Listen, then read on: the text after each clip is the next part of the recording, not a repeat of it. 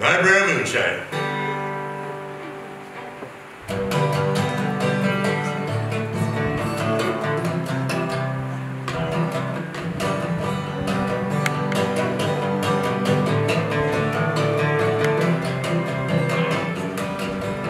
Well, back in prohibition, the climate was dry. The wells are running dry and the taverns were dry. But out in Niobrara, the stills ran on time, brewing up Wyoming's most tasty moonshine. From the Hat Creek breaks up on the divide to the Rawhide Buttes on the county line, laced with juniper and heated with pine. The final product was potent and prime. They were brewing that fine Niobrara moonshine, brewed with the best rye and barley from far and wide. Give me more of that fine Niobrara moonshine. Woo! Don't worry, mama, I'm doing fine. Ain't causing no trouble, ain't wasting no time. Tending to business and sipping Niobrara moonshine.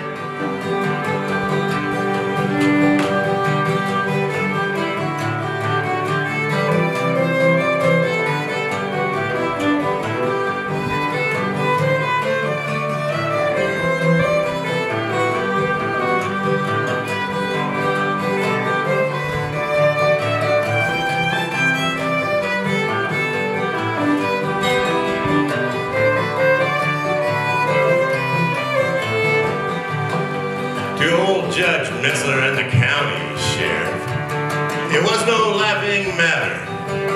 Why, they'd just as soon take all those shiners down and put them all in the slammer. But lawyer Thomas Fagan always sprung them free by bending the jury's will, till they caught Jimmy Flynn up on Lightning Creek bragging about his big still. Well, Mr. Fagan cast an eye the jury's way. He said, do not be deceived. This man's a full four flusher and a pool hall hustler. He is not to be believed. You know he lied at sheep camp, he lied at school. He's lying here again. Well, the jury thought it over and acquitted Flynn, and Fagan got a jug of juniper gin. He went home drinking some fine Niobrara moonshine. Woo-hoo! Brewed with the best rye and barley from far and wide. Give me more of that fine Niobrara moonshine. Oh,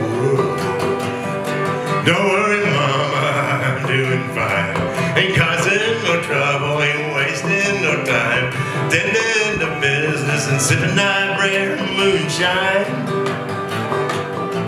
I'm just tending to business and sipping Niobrara moonshine.